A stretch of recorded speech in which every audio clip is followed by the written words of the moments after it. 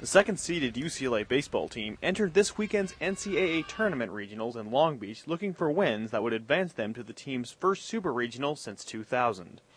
After downing Pepperdine 7-3 on Friday, the Bruins took on the Illinois-Chicago Flames in the winner's bracket game on Saturday.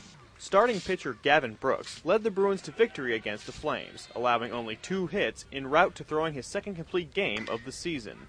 Illinois-Chicago scored first on junior second baseman Alden Carruthers' low throw to first base in the first inning.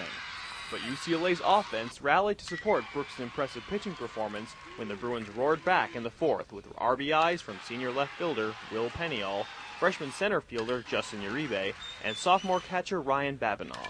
UCLA held the Flames for the rest of the game and got the 3-1 win.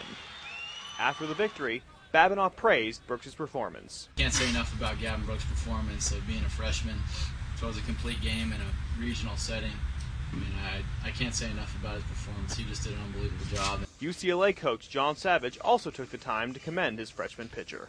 Gavin showed maturity beyond his years, and it's good to win that second game.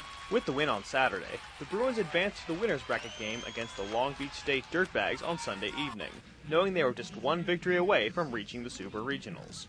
Sophomore southpaw Tim Murphy got the start and struggled in the first few innings. He allowed 2 walks and 2 hits in the first inning that helped Long Beach State put 3 runs on the board right off the bat. But the Bruins worked their way back into the game with an impressive all-around team effort. Uribe woke up the Bruin bats in the third inning with a leadoff double. Sophomore left fielder Brady Dolan backed him up with a single, and sophomore third baseman Jermaine Curtis and Carruthers RBI'd to bring them home. But the Bruins' biggest inning was their 4-run fifth, which began with Curtis' leadoff home run, and was followed by hits from Carruthers and freshman right fielder Gabe Cohen, as well as an RBI sac fly from senior first baseman Tim Stewart. After sophomore designated hitter Cody Decker added an insurance run with an RBI single in the 6th, neither team scored again, and it was all over for the Dirtbags. UCLA went on to win the regional final 7-4. Instrumental in the win was Murphy, who started shaky but improved during his complete game, not allowing Long Beach State any runs after the third inning. Command was a little off, kind of rushing through delivery, mechanical stuff like that, but I mean, you can't think of that when you're on the mound. You just got to go out and compete, and just corrected it. I just went back and focused on one pitch at a time. Also key for the Bruins was third baseman Curtis, who hit a home run and was named MVP of the region.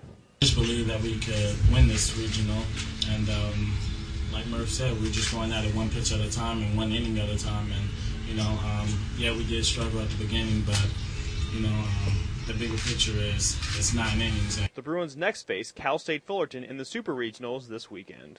For Daily Bruin TV, this is Josh Lieber.